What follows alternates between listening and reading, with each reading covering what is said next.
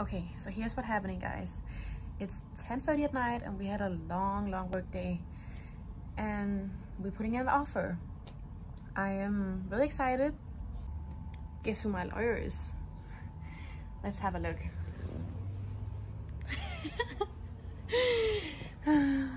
Great Saturday night. So she's called out a whole bunch of businesses in the last couple of days. You got about 6 or 8 deals passed into your inbox. You just hit up brokers, right? Yes. You have one broker in particular that's really come through, sent you a whole bunch of deals. One of them looked really good. It has a strong, and she signed the NDAs, so was able to see the full deal.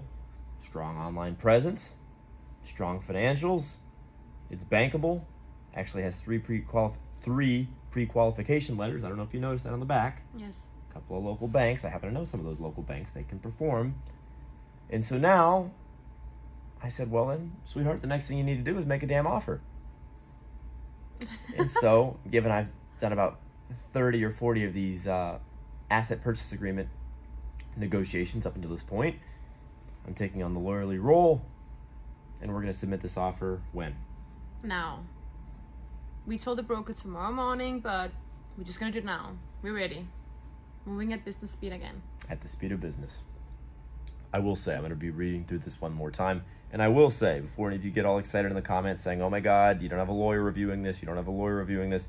I've gone through this very document that we're using with my lawyer 15, 20 times. This thing is bulletproof. This thing plays ball. So she's going to be just fine. Yes. So I just sent over my first offer. It's almost midnight and I made an offer on a beauty salon, $300,000. So let's see what happens. Wait up. Tell the people. This is the value, all right? There's a 95-5 deal structure. 90% of the purchase price gets paid out in cash at closing, either through cash that you have or through the SBA, or an SBA lender to be more specific. 5% gets paid out over time in a seller note, a second position seller note, and then the final 5% of the purchase price, which for your deal I think was 15 grand. Yes. Yeah, it was 15 grand. Yep, it was.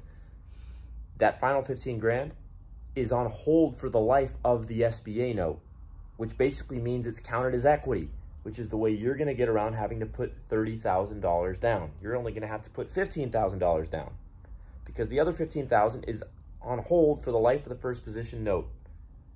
Those of you who are interested in what I'm talking about, who don't quite get it, can Google my name followed by SBA 95-5 deal structure.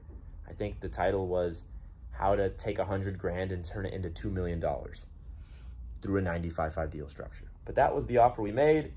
Yep. Let's see what happens. Let's see what happens. Great day at the office.